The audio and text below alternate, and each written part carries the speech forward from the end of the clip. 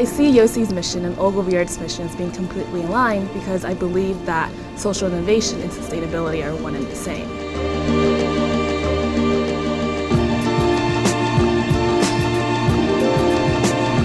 Sustainability is about improving and innovating for society, and you can't have social innovation that isn't sustainable. You want to have innovation that's here for a long time.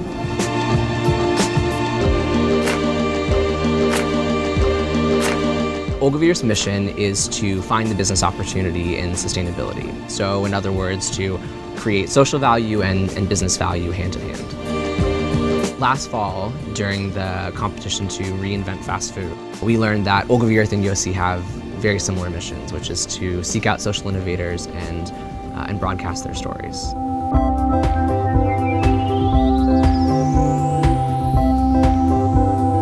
I think working on a Yoxi project is something that most people, especially younger people in this agency, would be really happy to be a part of.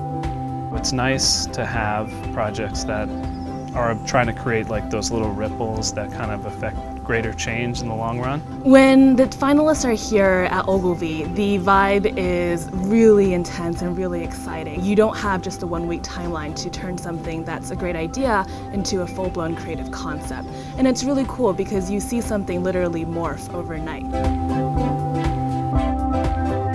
I'm just really excited to hear what it is that the finalists have in mind. There's so many ways that you could attack the problem of making the fashion industry or making fashion consumption more sustainable that I'm just interested to hear kind of how they're going to tackle that. We're really passionate about smart ideas and smart storytelling, and especially how those two things come together. And the folks at Yoxi are kind of the brilliant minds that come up with, you know, kind of game-changing ideas. And so when the two come together, it's a good match. It sort of reminds you of why you got into this thing in the first place. It's really exciting to be in. It's totally dynamic. Everyone's just bouncing ideas off of each other. It's constantly evolving. It's just very cool.